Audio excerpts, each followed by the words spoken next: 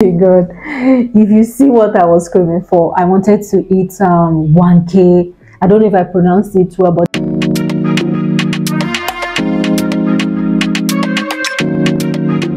hello Ndioma, welcome back to my YouTube channel. How have you guys been? Alright, so in today's video I'm going to be using one stone to kill two birds. Alright, when I did my welcome back video after I went on sabbatical, about a week later I made a poll on Instagram asking people to ask me questions regarding my pregnancy that they will want me to talk about in my subsequent YouTube videos. So that is what we'll be doing today. I'll be answering those questions that were asked. While doing that, I'm going to be sharing my experiences during my first, second, and third trimester. So like I said, I'll be using one stone to kill two birds, answer your questions, and share my experiences. But before we move on into that, if this is your first time of watching, my name is Ugoma, and it's always a delight to have someone new join us. I create lifestyle content ranging around fashion, DIY, vlogs, food, everything that makes life beautiful and easy. If these are what you vibe with, do not forget to hit the subscribe button to subscribe, turn on the notification bell so you are notified each time I get to drop new videos. So feel free to share this video with your friend and drop a comment. For my existing subscribers, thank you guys for always coming back to watch my videos. Thank you guys for always sticking around. The very first question I'm going to be answering is this question. This person said, how did you feel when you found out you were pregnant? I chose to start with this question because it kind of like deals with first trimester thinking. But before I answer the question and also share my experiences while answering the question, I just want to let you know out there that pregnancy is in 3 stages. The first trimester, I have the second trimester, and the third trimester. And everyone believes that pregnancy is 9 months, right? Well guys, I'm going to tell you that pregnancy is like 10 months. Just accept that it's 10 months, but because it was 10 months for me, it was like 10 months. All right, so to answer this question, how did I feel when I found out I was pregnant? I'm going to relate it to you are expecting a package, right, or a parcel. You've ordered something and you're expecting it, and maybe this thing you're expecting, you need it urgently. Let's say for your wedding. Okay, your wedding is coming and you need this thing. Let's say maybe your wedding dress, you fitted it, you've done everything, and they are to deliver it to you. Okay, and one day you just got the call or you got a text that, hey, we've delivered your wedding dress, or we've delivered this thing to you, something that you've been expecting, or something that's definitely coming. Then you got the message or you got the call that it's been delivered to you. You know that feeling? That's joy. That's deep joy. I think that's how I can explain it, because I don't really know how to go deep. It's deeper than that. It was deeper than that for me, but that's like how I can explain it. I had this joy immediately. I did the street test and I saw the 2 red line. There was this joy. There was this joy that was within. I can't describe it with anything. And I was just very quiet. I went to the living room, sat down, and then the scripture just came to my mind. Proverbs chapter 10 verse 22. Yeah, the blessings of the Lord makes rich and adds no sorrow. Honestly, and immediately the word came to me, the blessings of the Lord makes rich and adds no sorrow. Guys, at that point I didn't know where the scripture was in the Bible. I didn't know where it was from, and it just came like the blessings of the Lord makes rich and adds no sorrow. And immediately I took my Bible, I started searching where the scripture is, and I found that it was in Proverbs chapter 10 verse 22, and I held on to it. I anchored onto it throughout my pregnancy. That was the scripture I was prophesying over my life, over my pregnancy. Even on the day of my delivery, that was my anchor scripture. And I also want to use this opportunity to encourage you to seek God for a word, for a scripture. Guys, it works. The word of God works. There were times in my pregnancy where I'm like, what? It was like the longest 10 months of my life. But that scripture, Proverbs 10:22, was like was the assurance I had, was what it was like the anchor. I know that no matter what, nothing is gonna go wrong. So that was it about how I felt when I found out I was pregnant. So the second question, when did your pregnancy symptoms start? It's actually a good question, and it's funny in a way how it all started. You know, okay, I was pregnant and I didn't know, or okay, I didn't know like the first week, the second week I was out. I recently just started work. Some weeks after, my company had this annual summit that we usually have, and I'm like, oh, what a time to join the company at this time. So I joined for the summit. We were cruising on the ship for 3 days. Was it two? Yeah, for 3 days. And guys, you needed to see me on that ship. I'm an overly excited person. I'm excited about everything. I'm not sure there's anything that makes me really angry. Like I get angry, but before I get angry, it's usually very hard because I just like, I don't want anything that makes me angry. So you needed to see me on the boat. I was cruising. Guys, I was like 2 weeks pregnant and I didn't know. I was doing all of this and I was pregnant. Then when I got back, my period was supposed to start that week, but it didn't start. And I'm one of those people that actually have regular period. My period is always regular. If it's starting today, it's starting today. So I somehow know how it will come. And I started keeping diaries very long time, right from secondary school. And you know, we have this calendar in our diaries. So once it's my first day, I take it. So I've always been keeping record of my period. So I know when my period will come, and then it didn't come that day. I'm like, okay, maybe because the stress from the trip and all of that. I'm like, this is strange. Second day, third day, I'm like, okay, we need to do this thing. And guys, I had my test strip at home. Yes, now I'm a married woman. I'm supposed to have it at home. And moreover, I was expecting, so I like surprises, but I want to know. I don't want somebody to tell me that it's like you're pregnant too. I will not go and do tests. I want to be the first person to know before somebody will tell me. So I went to the bathroom, I did the test, and then it came out positive. Now, where did symptoms start showing? Guys, I was doing all of this, so I was dancing on cruise, going to work, doing my everyday activities. The day I found out I was pregnant, like the next day, it was like, open the floodgate of heaven, let it rain. Guys, it rained on me. Everything kicked in. Early morning sickness started. Everything just kicked in. And I'm like, but a few days ago, I was okay. I think this whole symptom thing has to do with our mind. That's to tell you how powerful our mind is. So now my mind is like, wait, I'm pregnant. So everything just came. Yeah, eventually the symptoms were going to come in. But what made me laugh was like, but just yesterday I was okay. Why is the symptom coming today that I just found that I was pregnant? So my symptoms started immediately. I tested positive to being pregnant, and I believe it will be different with everybody.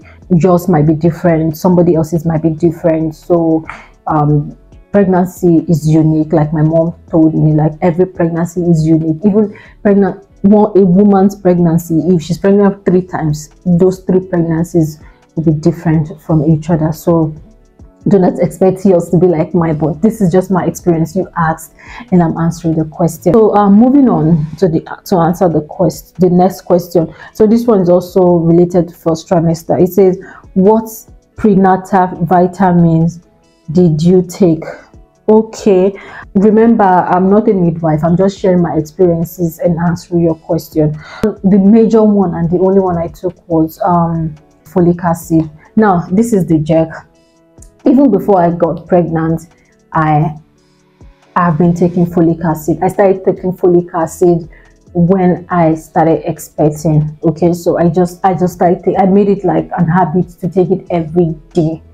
And when I told my midwife about it, she was like, okay, that was really smart of you. Because the thing is, you don't know when pregnancy happened.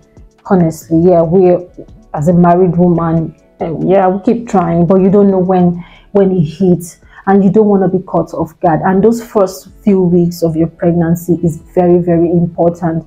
Your fetus needs all the vitamins, all the nutrients they could get. So if you start taking your folic acid even before you confirm you're pregnant, it's an added advantage to you and to your baby in the womb, or to your fetus, because yeah, it's still like a fetus. So I started taking my folic acid as soon as I started expecting. I started taking it. So, and throughout my first trimester up to second trimester, I was taking my folic acid, and I think I took it till third trimester. Yeah, I'm that dedicated. I took my folic acid to my third trimester. So that was like the only prenatal drugs I took. Okay, moving on, guys. The next question is, did you have any cravings? Please share. All right, so when it comes to cravings, guys, okay, to answer the question first, yes, I had cravings. I had cravings. Now, what was I craving for? Please share. Okay, I was actually craving for our local food. Okay, good. If you see what I was craving for, I wanted to eat 1K. I don't know if I pronounced it well, but those Ghanaian rice that is like colored rice. I wanted to eat 1K so badly that I even went to African store and I was looking for how to prepare it. I wanted to eat those street food that they prepare beside the gutter. I wanted to eat it so badly, like all those early morning that you see people frying akara, frying money. Those people that used to sell rice beside them. I wanted to eat ofada. I wanted to eat guys.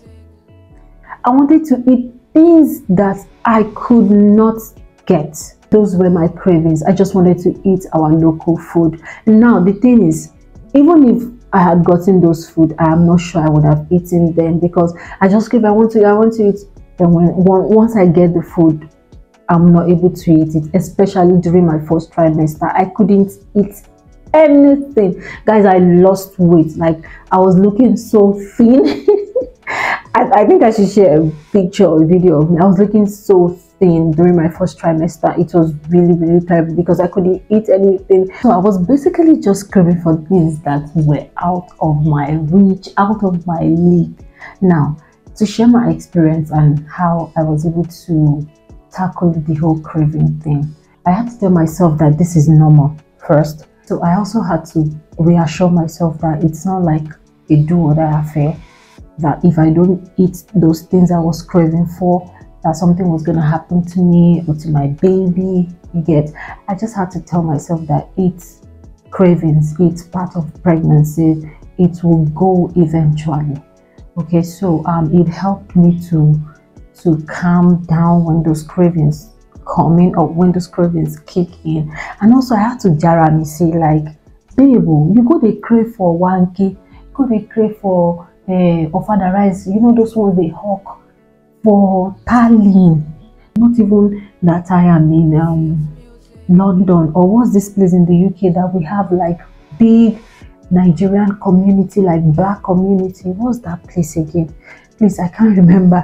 Like big Nigerian community where you can see like anything that you want. Now here in Tallinn, we have a very small community, and we don't even have like a walk-in Nigerian restaurant where you can walk in and eat. Like we don't even have like street food where you can just be walking and you're like, see, they sell suya, they make a go chop suya.